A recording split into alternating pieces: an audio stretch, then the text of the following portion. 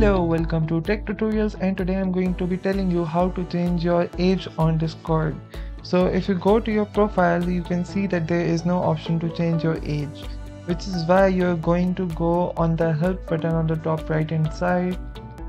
The help center would open, tap on submit a request, and then go to age update requests. Then you tap your email, which is then you write your email which is associated with your Discord. Then you can tap on yes, and then you can ask them to update your age, and then write your date of birth, and then tell them why you are changing your age. And that's it.